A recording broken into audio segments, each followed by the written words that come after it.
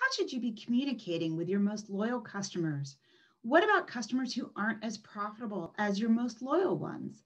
The customer segmentation pyramid that I'm about to walk you through is a great example of the way that you can segment your customers by customer lifetime value as a way to inform your marketing and communication strategy. Let's dive in.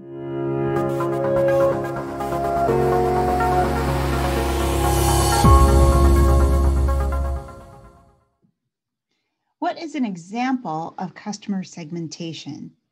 Well, near the millennium, researcher Valarie Zeithaml and others published a book called Driving Customer Equity: How Customer Lifetime Value is Reshaping Corporate Strategy. And in it, they defined a customer pyramid model with 4 types of customers based on profitability. At the very top of the pyramid, the platinum tier described the company's most profitable customers who are also committed to the company. The next tier is the gold tier, which includes customers whose profitability levels are not as high because perhaps they want price discounts or are not as loyal as the platinum tier.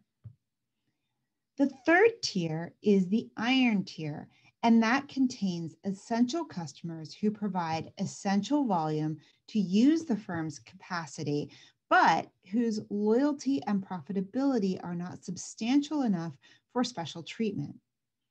And then finally, the lower tier was called the lead tier, which consists of customers who are costing the company money. Now, these 4 tiers have certain characteristics. The general idea is that platinum customers are already committed, and therefore they should be treated in such a way that you're not over-marketing to them. They already love the company, so they require a special kind of treatment.